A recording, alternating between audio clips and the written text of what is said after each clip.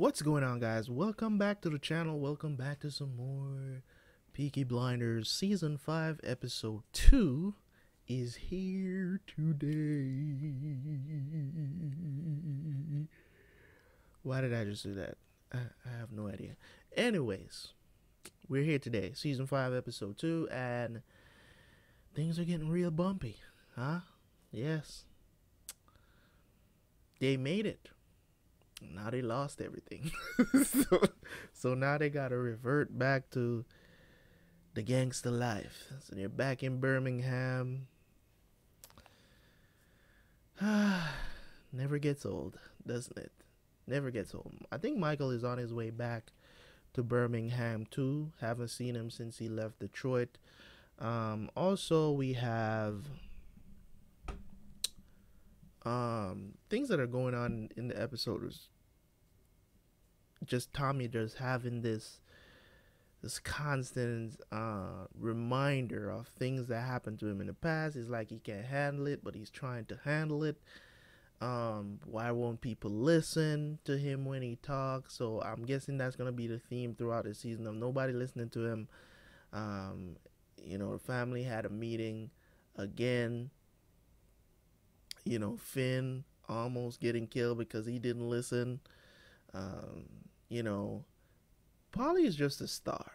I'll talk about her, man. This is my baby right there. But anyways, we're gonna jump into this episode, man. As I said, man, last episode just introduction for this season. Lot of setups, setting up for the season. So we're gonna see how some of that play out in episode 2, I'm guessing. So I know that there's already 4 episodes of the season out. We're just at episode 2. I'm going to try to catch up by the end of this week. I'm going to really try to catch up by the end of this week. So by the time episode 5 drops, I think on Sunday, then I'll be able to be there as soon as it drops. Okay, so thank you guys so much for watching. As always, leave a like. Go watch the episode. Come back for the review, man. I'll see you guys.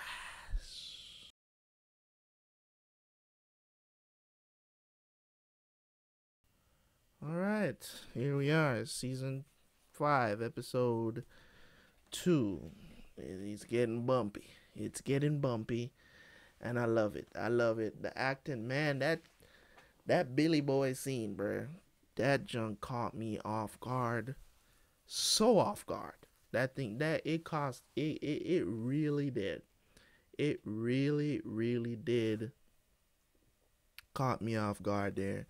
I mean, y'all saw I jumped because I was like, yo, I did not expect that because there was no indication of anybody coming for him but man, they did his son dirty, bruh. They did his son dirty. They put him on a cross and shot him in the face. Like, bro, that was nuts. That was nuts. I would have to say, without a shadow of a doubt, I believe that's definitely going in my top 5 favorite episodes of Peaky Blinders. Has to be. It caught me off guard. I didn't expect it, and it fits. So Michael. Is Michael lying? Is he telling the truth? I still don't know. I kind of believe what he was saying when he explained himself to Tommy about what happened, but I still don't. I'm not 100% on the belief side. Tommy, at this point in the moment, like, his problem with everybody is that nobody is listening to him, and it's like he's losing control of his organization.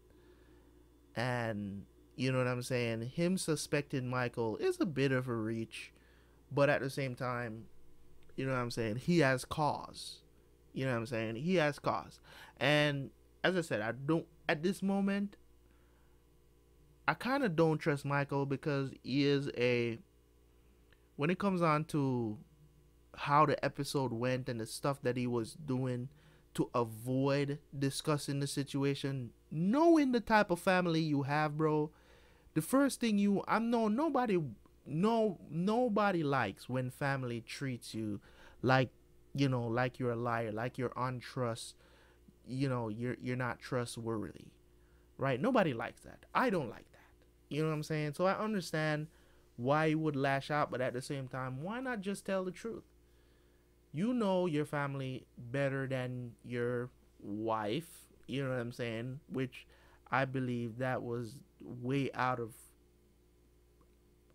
There's got to be another reason why they did that, because that just seems kind of spur of the moment kind of thing. Because it didn't. It just looked like she didn't look like she was like a girlfriend. You know what I'm saying? Like fiance type.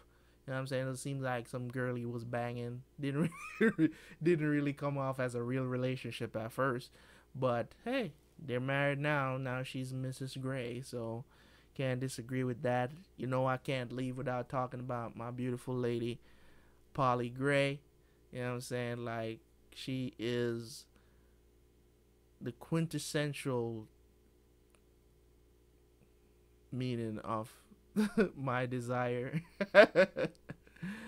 Man, she is fine. I don't care what nobody says. I believe that she's a very sexy older woman, and she exudes sexy when she's on screen. The way how they dress her, her costume designer, or for the whole show, whatever, the person who dresses her, on point, because they don't do anybody else like her with the shades and the hat and everything just fits. Just make her look gangster and also very ladylike. You know what I'm saying? So it's like, it's very easy to see her on screen and be like, oh, amazing. Anyways, yeah, so we got Arthur going off, Linda and Lizzie writing letters. You know what I'm saying? Like, they still don't get it. They don't get it. And they're still trying to push this agenda that's not really there. And they just want, Lizzie's problem is that she don't want the empire to go down and there's nothing left. Like, she don't want Tommy to die and then die and she don't have nothing to take care of the kids, which is understandable.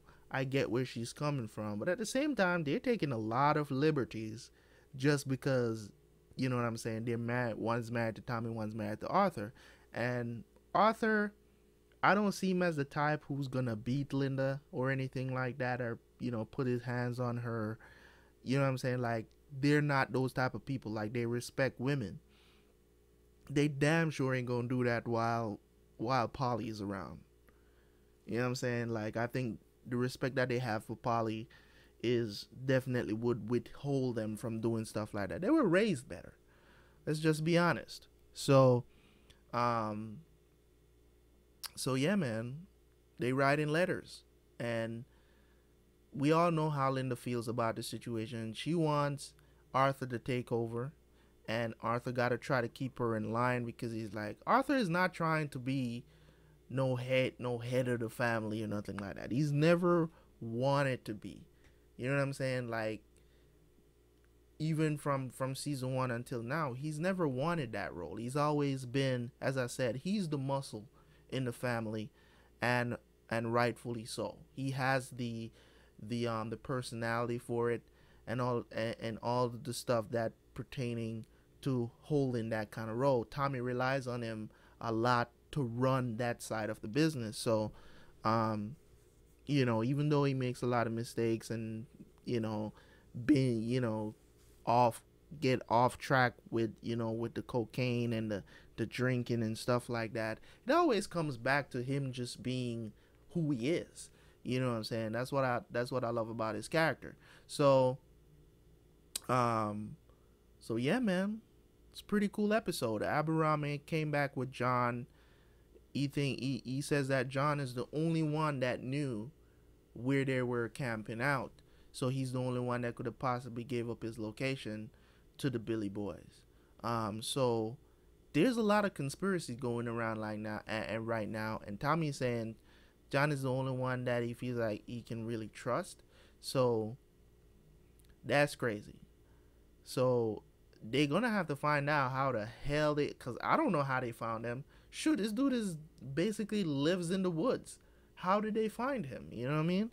So maybe they followed him back from where they did the job in but that seems like a reach too for me to say that. So crazy stuff, crazy. I mean, can't wait to see the next episode to see where they take this because um one of the I would have to say is one of the darkest episodes of the series. Like that scene, the Billy Boys, they knocked that scene out of the park. That's why it's definitely got to be in my top 5 episodes of Peaky Blinders. I mean, it's just crazy. But thank you guys so much for tuning in, man. Make sure you hit that like button, leave a comment in the comment section, subscribe if you're new, and also you already know you are Terror Squad. I am Mr. Terabyt Reacts, and I will see you guys for the next episode of Peaky Blinders. Peace.